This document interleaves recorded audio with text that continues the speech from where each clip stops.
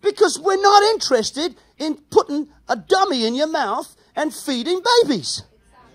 Come on, lift up your hands and say, by about now, I should be teaching. I should be teaching. I should be leading.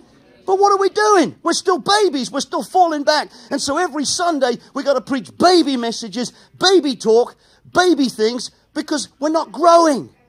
God is wanting people to grow up.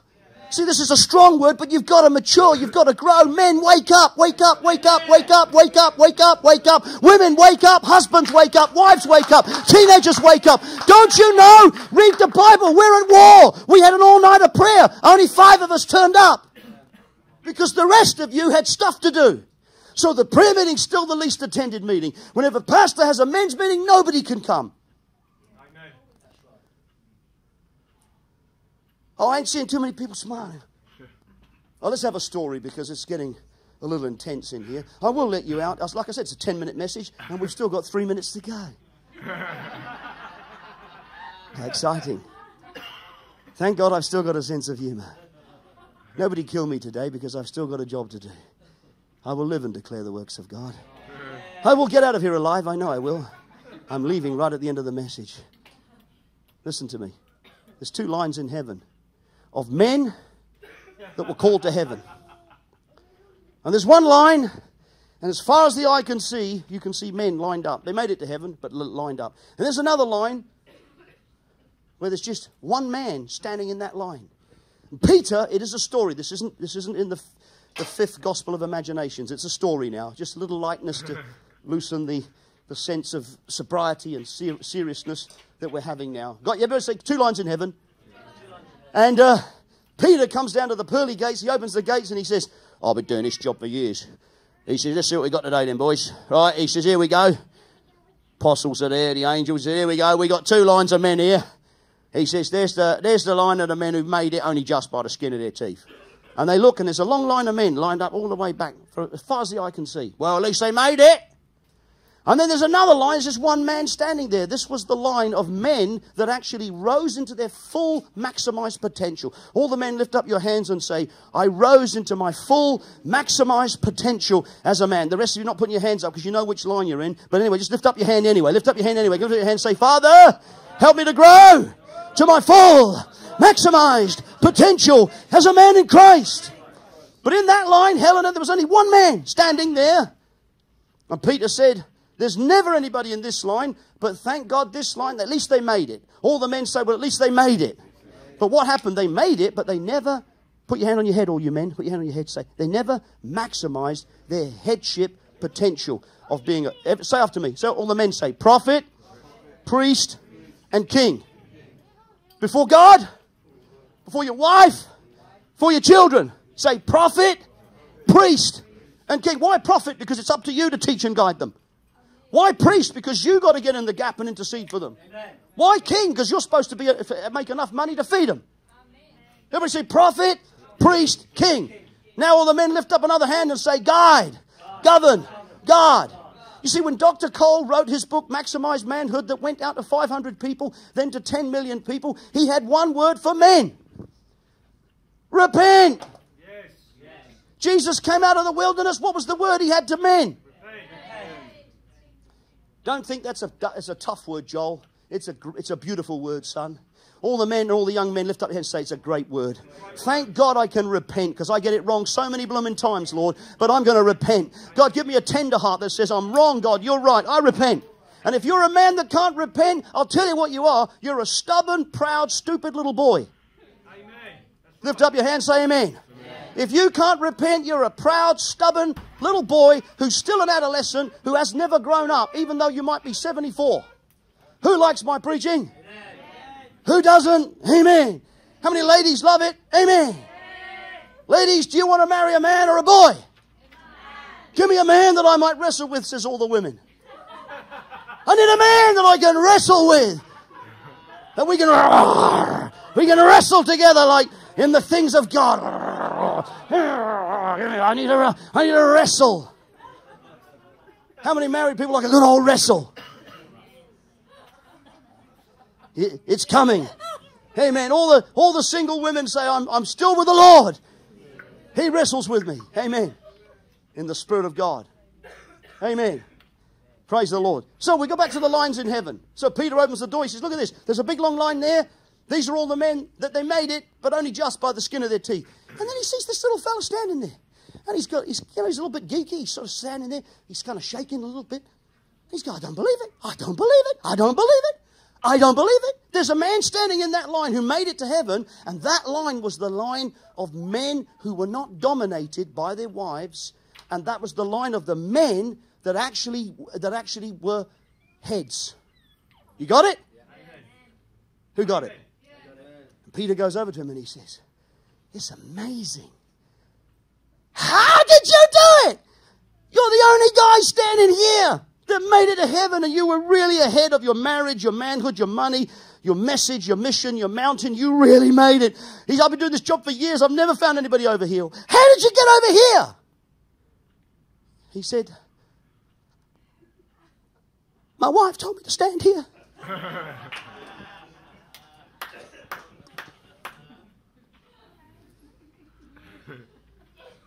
Everybody lift up your hands and say, Heavenly Father, it's not my wife that told me to stand there. It's Jesus Christ who's saying, as a man, I've got to take headship in the home. I've got to take headship in this marriage. I've got to take headship of money. I've got to take headship of management. I've got to take headship in my life and in my family, or I'm allowing by default my wife to do it. And if my wife's doing it, I'm not helping her. All I'm doing is setting her up for destruction.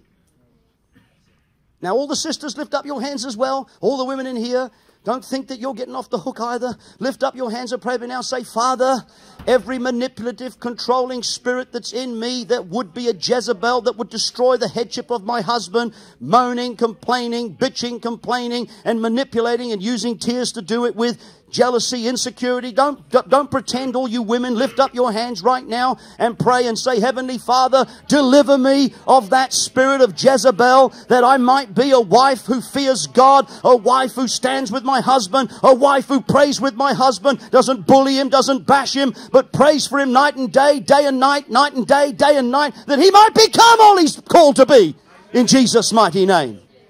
And now all of you give a round of applause and go, ouch!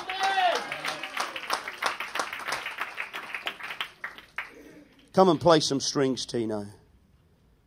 Or somebody come and play some strings. So how do we achieve the restoration? Everybody say the restoration of the cutting edge.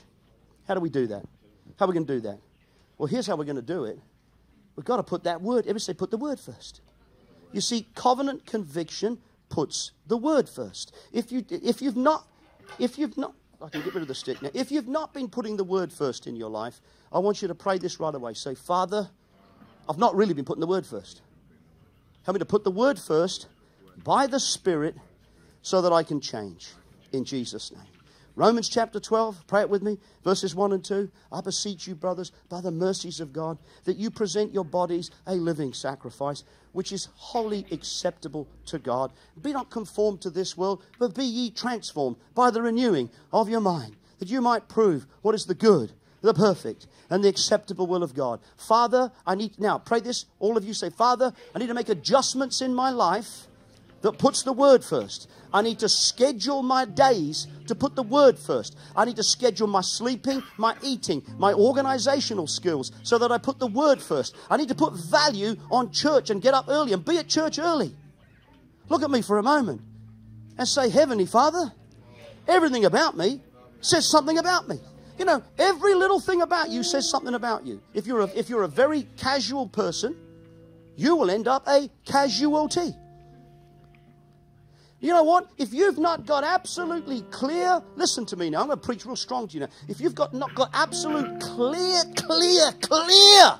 conviction about morality, then you'll sleep with somebody and get pregnant. Amen. And you say, Pastor, I don't know how this happened. I do. If you're not absolutely clear biblically what the Bible teaches, that which is righteous for a man and a woman, you'll commit adultery. So, well, how did that happen? It's because you have not put the Word first. And as a result of it, you're not sharp. You're being swayed. You're being brainwashed.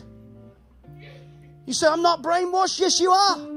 You're either being, come on, lift up this Bible, say, blood washed with uncompromising fundamentalist teaching of truth, or you're being politically correct and you're being influenced by carnality and humanism and actually a spirit of syncretism, which is a cacophony of all kinds of religious beliefs rolled into one.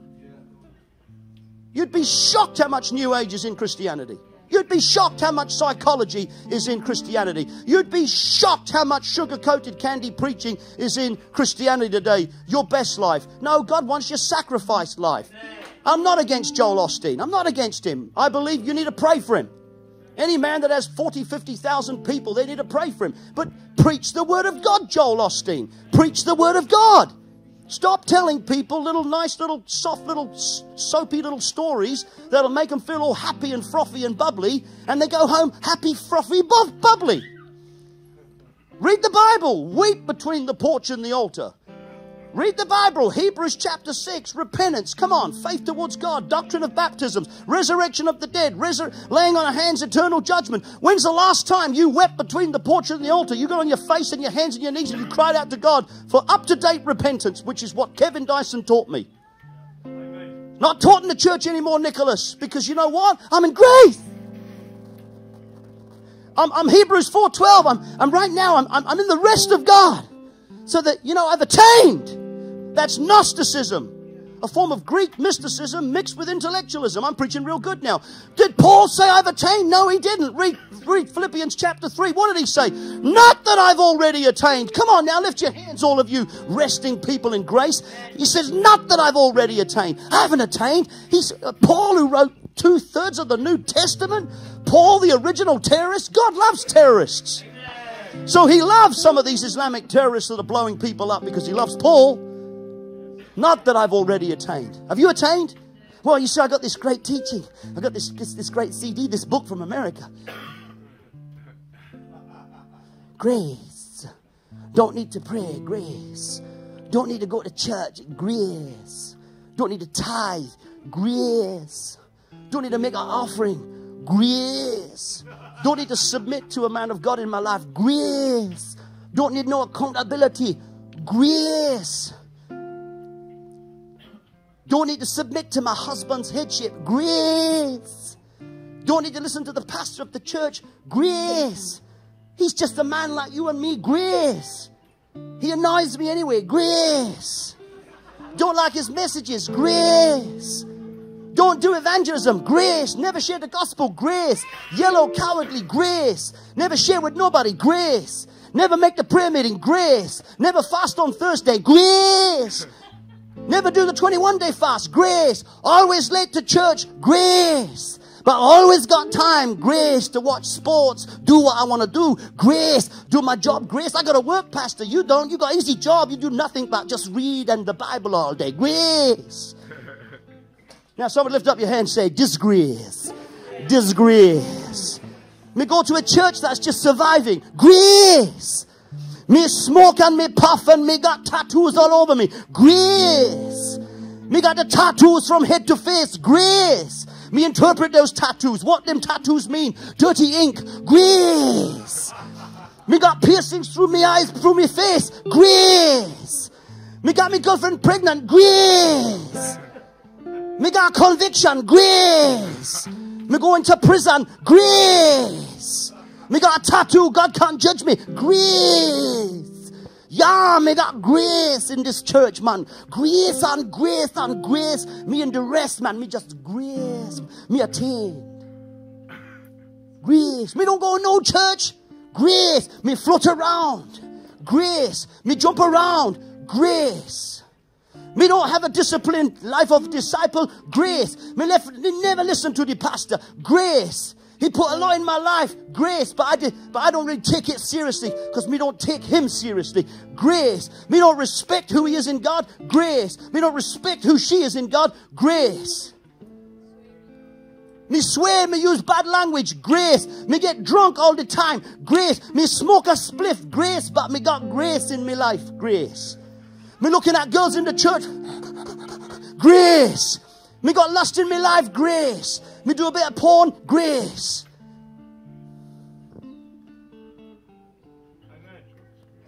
Play that tune in there. Grace. No, I know. I know some of you thinking, oh, what's wrong with him? I don't know.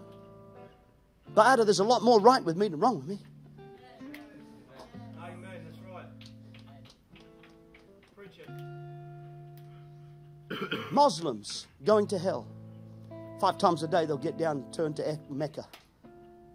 Men never miss the mosque.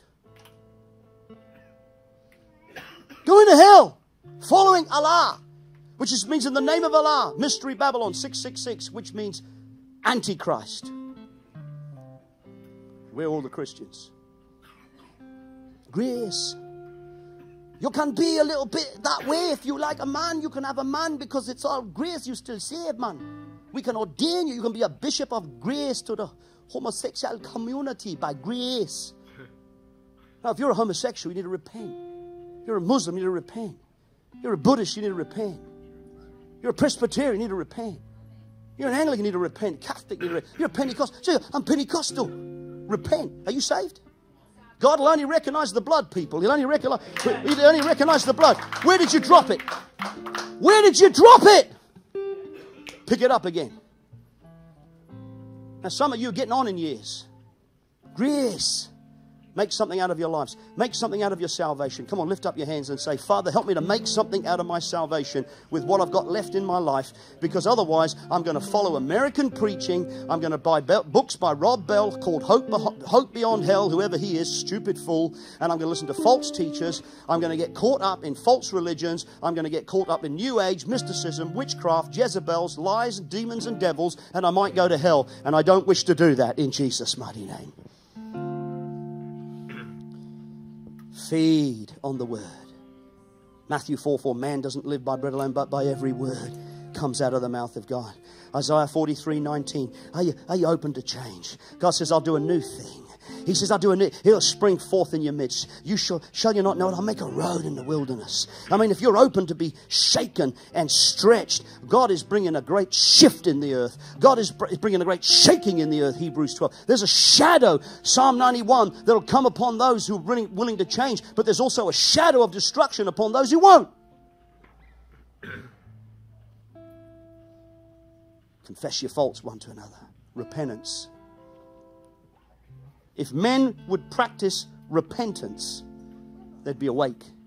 But the longer you hide things under the bed, in the cupboard, on the internet, on the television screen, the longer you keep hiding as a man, and don't pretend in this church that men don't hide, because whenever it's time to set up, there ain't but a handful that come. And when it's time to go, there ain't but a handful that stay. And when there's time for anything to be done with the men in this church, I'm talking to the men, you ain't never here.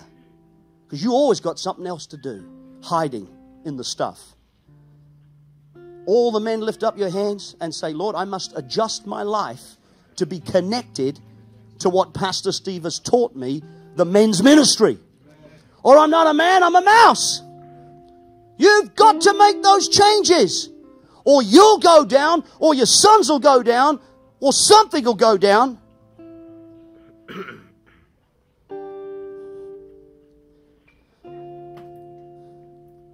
Live that life. Everybody say after me, the secret to your future is hidden in the daily routine. You've got to get out of bed. You've got to pray. You've got to read the Word. Every day, you read it consecutively. A psalm, a proverb, Old Testament, New Testament. You've got to do that.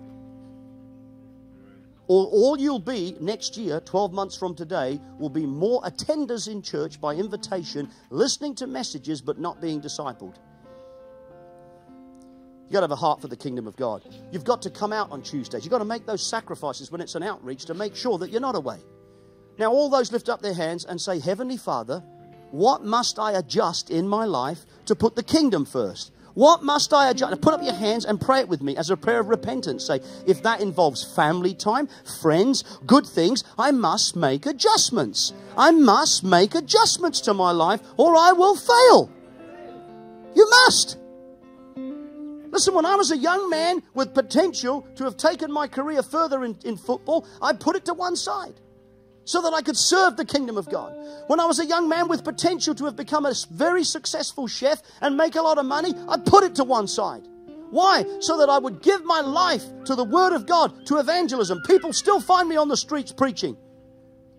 What is that, folks? Am I trying to get a brownie point of view? No, I'm saying it's a focused life. Everybody say, focused life. Because I've made my decisions. Whatever is detracting me away from God's mountain, away from God's presence, I must cut it off, Ada. Turn to the person beside you, say, what is stopping you from growing? You must cut it off. And if you do, you'll grow and you'll flourish in the house of God. Change. Everybody say, change ain't change till it's change. Confess your faults. Start to repent. Get a pure life. Get a daily plan. Jesus, it says of Jesus, Mark 1:35, he went out into a solitary place. There he prayed. He did it every day. Matthew 6:6, when you pray, you go to the secret place. You get into that place with God. Build yourself up. Who's baptized in the Holy Ghost? I've taught you in this church before. An hour a day praying in the Spirit. Who does that? None of you. Spend an hour singing in tongues. Put a worship CD on. Make your mind diligent to the things of God. Stick on a worship and for an hour sing in tongues. Then you want to come on a platform and worship. Well, if you'll spend an hour worshiping God in tongues, you watch what will happen. And we've got a good flow on this platform. But you know what? Some of you come on Sunday, you're not even prepared. So that's why we have to warm the saints up. Take about an hour and a half for everyone to get on the page before we're flowing in unity. Amen. That's right. Everybody lift up your hand, say, Father, next Sunday, get out of church early, get up early, pray, be fired up, because I'm a lazy little fella. Male or female.